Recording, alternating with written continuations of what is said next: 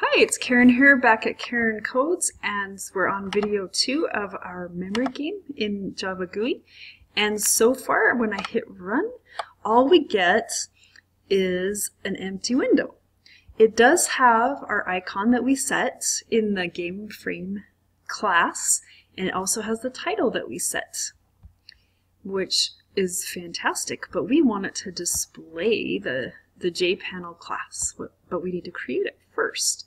But before we do that, I've only got the logo imported so far, and what I'm going to do now is I'm going to go into my Google Drive, and yes, I am using this screen recorder to do the video.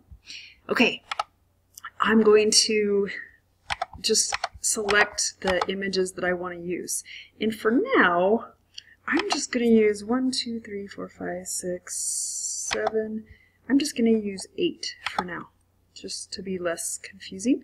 And then I want a card back, so I need 9. So I'm going to take those and I'm going to download from Google Drive.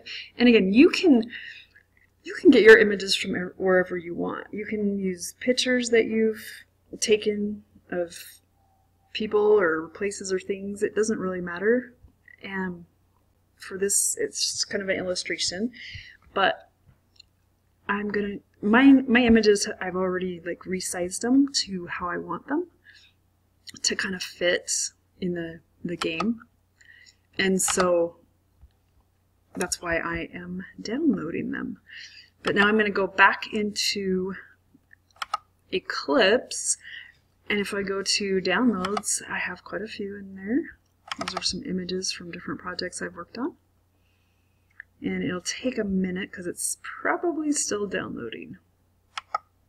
Let's see. Oh, nope, it's done. Perfect. Okay. And let's see where it is in this folder. I am not seeing it for some reason. Okay.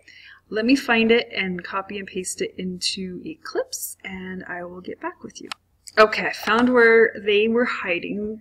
They just had a weird name, and I'm just copying. Control-C also works. And then let's get into Eclipse, and we're going to paste it in our images right there. Perfect. So now we get to move on to the fun part. Okay, so we're going to make a new class, and we're going to call it the card class. And we're going to say finish. Perfect. And inside the card class, we need a few things, and we'll open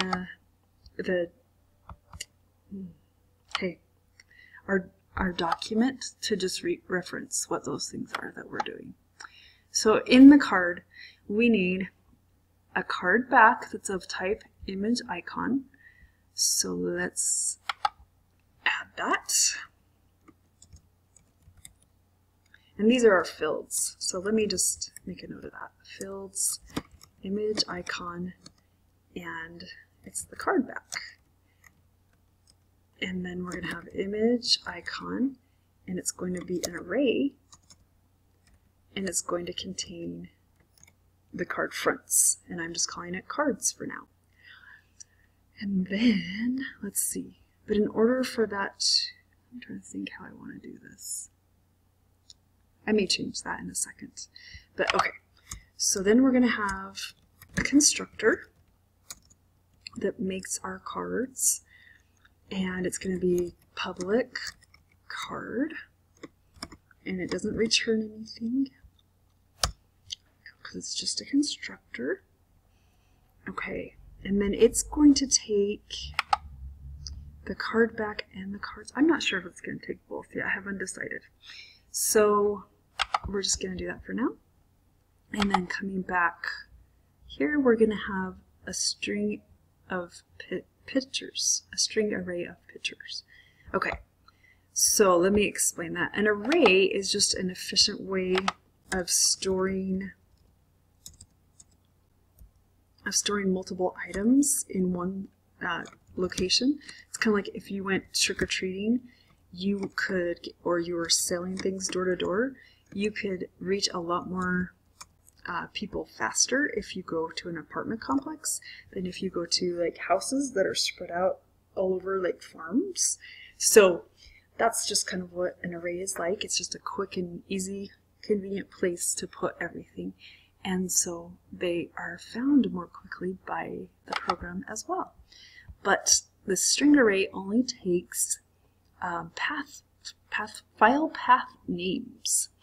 And since we already used a file path name in this program, rather than recreating the wheel, we are going to copy and paste this string path into our string array.